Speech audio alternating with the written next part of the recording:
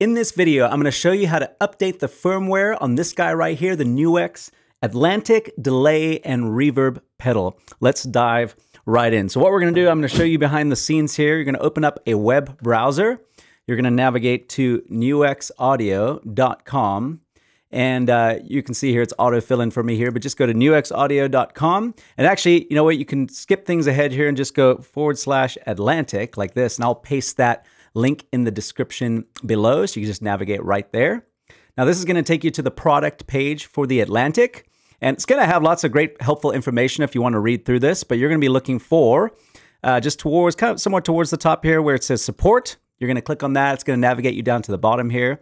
You can download the user manual if you want. There also is this firmware update guide, but I'm creating this video so you don't have to read through that guide. You're going to want to download the firmware that's applicable to your operating system. So I am on a Mac, so I'm going to download the Mac. If you're on a Windows, simply download the Windows. It should be a fairly similar process, but I'm going to go ahead here and click and update that. It's going to ask me where I want to download this. For the sake of the video, I'm going to just download to the desktop so I can show you this. I'm going to save. Now it's going to have saved that on the desktop. So if I minimize this here, we should see that. And here's my file right here. Let me drag this over. Just go ahead and unzip that, open it up. It's going to put it in this folder. Now, what's going to be in this folder is this is the actual update file, the .bin file. It's going to have an update guide, which once again is the instructions. Again, I'm doing this video so you don't have to read through that, but it's a pretty simple process. And then you have got your release notes. So I'll just show you this real quick. And this is going to tell you kind of the benefits of why you'd want to update. So again, you've got the Chinese there. Yeah, I'm going to obviously go ahead and read the English here.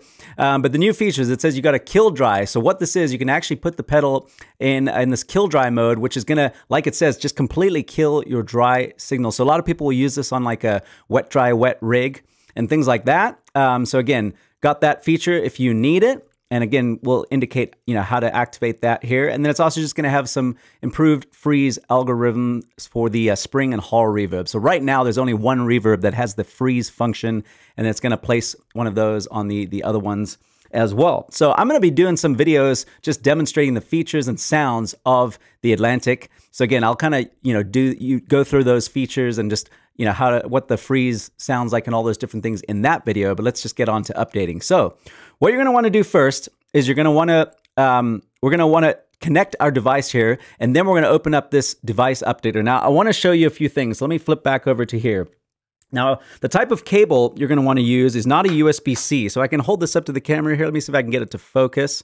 This is a USB-C, and it, you can see it's kind of, if I can get an angle there, it's just basically rounded on all the, it's rounded on each side there. So you're not going to use a USB-C. You're going to use a micro USB cable, which the tip of it looks like that. If I can get that in focus for you there. It's flat on one side, so that's kind of the difference. Again, if you try to plug a USB-C in, you'll notice pretty quickly that it's not going to fit. Now we're going to be plugging it into the USB port on the back of the Atlantic right there. And I do want to say this, not all micro USB or USB cables are created equal. A lot of these micro USB cables are used for charging like Android phones and just different devices and things.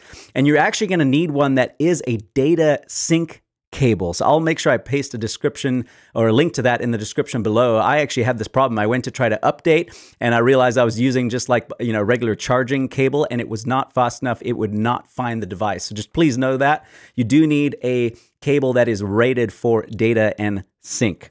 So again, I'll paste a link to a description below. If you're not familiar with which one to purchase, you can just purchase this exact one, and it'll work right away, as you'll see. So what we're going to do first is we are going to connect our micro USB cable. So again, I'm going to take the cable here. I'm going to plug it into that port, and just make sure you orientate it the right way. So we've got that in. Now we are going to open up our device updater. So now let me go back to this view. We're going to open up our device updater here. We've got the USB cable plugged in. It's just bringing up this warning here. Hey, this is a program from the internet. I'm going to go yes. Now I'm going to blow this up so you can see this here. And what I'm going to do is just let me put this to the side here, because we are going to need to grab that file. And there we go here. Let me grab this. There we go. So I'll just put that side by side like that so you can see what's going on. Now you can see right here, it says no device found, right? So now what we're gonna do is I'm gonna grab my 9-volt power cable. And again, just none of these, by the way, are included with your Atlantic, right? You don't get a micro USB cable or you don't get your power cable. They're assuming that you're putting this on a pedal board. So I'm going to grab my 9-volt power that is just orientated towards negative on the tip, the polarity of it. And what I'm going to do is I'm going to plug this in just a moment. But before you do that, you're going to want to hold both of these down at the same time. So you're going to want to grab both hands. You're going to want to hold those two switches down like that while plugging the power in. And then you'll see it'll say that it found the device back on our software. So again, I'm going to hold these down together, those foot switches. I'm going to plug in here, plug my power into the back. So plug that in while holding that down. Now you'll see what's going to happen. If I can get the hands out of the way there, both of those lights are flashing. And if I flip over to this view, you can see right here, it says NUX Atlantic device connected. So then you can go ahead, once it's connected, you can go ahead and let go. Don't have to keep holding those buttons down for the whole process. Now, what we're gonna wanna do is go down here and click Select File.